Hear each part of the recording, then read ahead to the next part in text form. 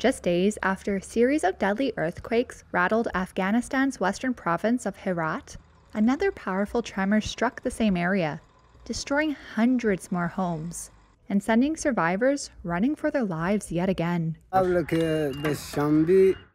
After the first quake occurred on Saturday, none of us had the guts to sleep inside our houses since they were partly damaged, and now all of them are destroyed.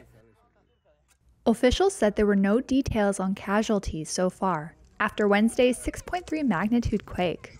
Authorities have redeployed relief and rescue teams already in the field.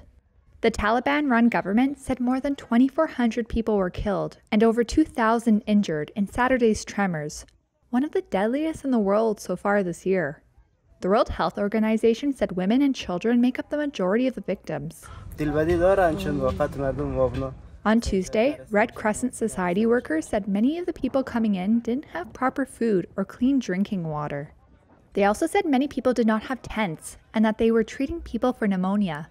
Relief and rescue efforts have so far been hampered by crumbling infrastructure and a lack of foreign aid, which has dried up since the Taliban took over the country.